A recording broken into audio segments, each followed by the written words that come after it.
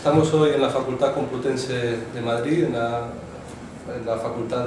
Universidad Complutense de Madrid, en la Facultad de Filosofía, con el doctor Aubrey de Grey.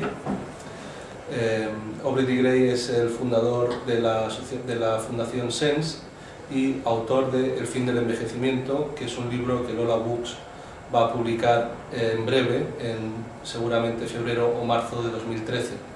Thank you very much for being with us in Madrid. We are very interested in the point of view of your book concerning aging.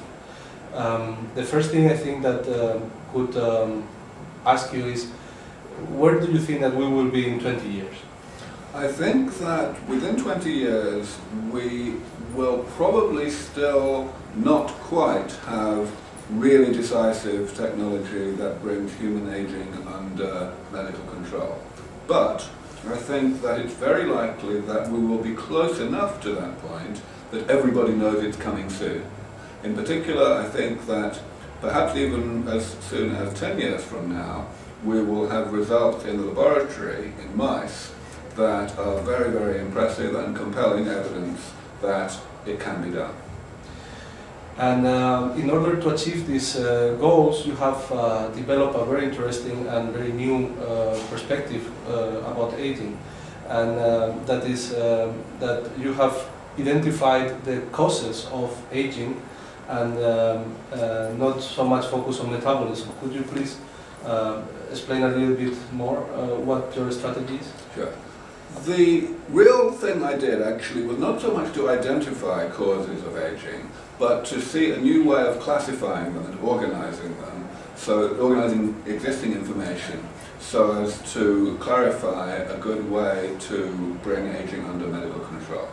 In particular, I realized that even though metabolism, the way the body works, is really complicated and still very poorly understood, we do know most of what we need to know about what that complicated process does in terms of laying down damage, laying down side effects in the body that gradually change the molecular and cellular composition and structure of the body.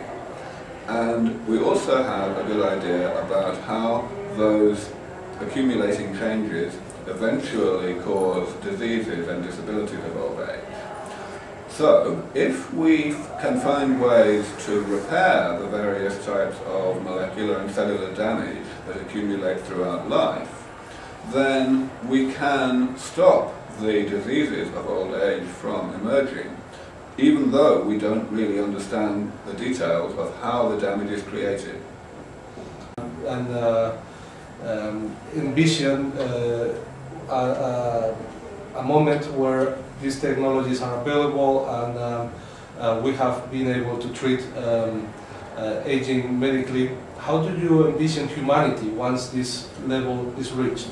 Do you envision people living healthy and in good condition for hundreds of years? It's very hard to talk about the situation that will exist when these technologies are in place, simply because this is a long way in the future. Even 20 years from now, you know, there are so much that will have changed in other ways in society and for humanity that it's very hard to speculate. And certainly 30 or 40 years from now, when these technologies are likely to exist and to be widely available, you know, it's so far in the future that everything could have changed. So really I like to focus mostly on the things that we do know. One thing is that once we can completely control aging with medicine, we will not have the diseases of old age. So we will not have Alzheimer's, we will not have cardiovascular disease, we will not have type 2 diabetes, we will not have most cancers. This is a big deal. And of course it will have enormous consequences for how people run their lives, what choices people make in how they prioritize things. It may also make a big difference to how long people live, but it's important to remember that that is a side effect of staying healthy for a long time.